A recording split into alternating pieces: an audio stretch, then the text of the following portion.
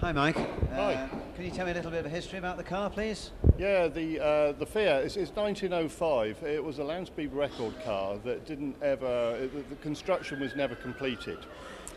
Reason for being, Mercedes, they did a land speed record attempt, which they achieved in 1905, and they did 109 mile an hour, but the car had two engines in it. This Fiat was also designed to have two 100 horsepower engines in it. So the officiales wouldn't give them the record because they termed the car as a special. Right.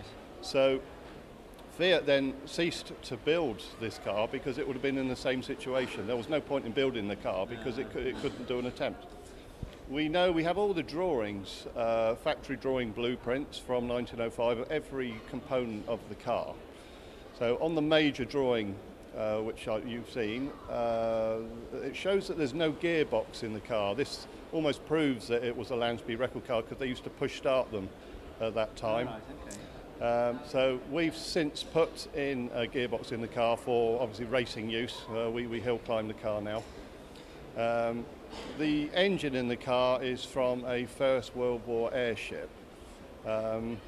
It's an Isotta Fraschini. It was known as a V6, although it's not a V configuration. It's a straight six engine, which produces 250 horsepower. It's about 850 pounds-feet of torque. And so in first gear, when we're pulling away, we're actually producing somewhere near 3,000 pounds-feet of torque at the rear wheels. So Prescott this year was quite exciting. We actually had the front of the car lifting. So it was good fun. So, Frightened everybody.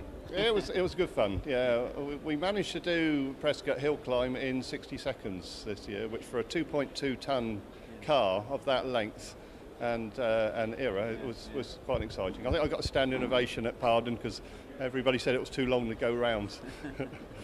So when did it come into your possession? I've had the car 10 years now. I bought the project from Graham Rankin, a great friend of mine.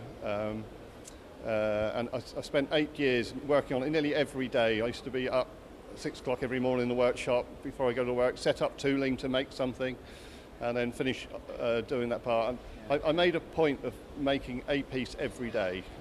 So all from the original drawings, the specifications. So although there's a lot of original Fiat parts in it, the front axle, the back axle, the chain box and the chassis, we have the provenance for the car, but most of it we didn't have, so we've made most of it.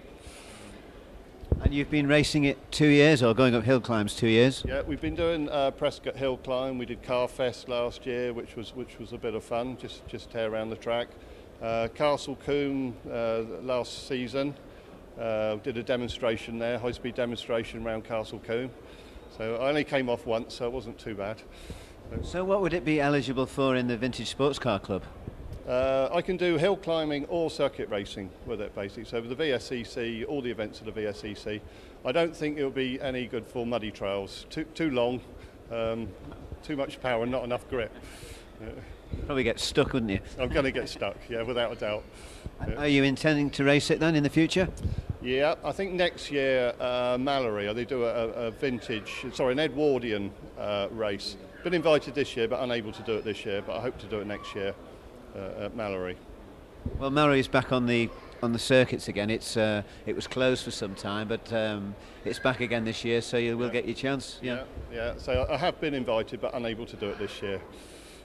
Well, thanks very much for the interview, and thank you for the history on the car. Thank you very much. Thank you.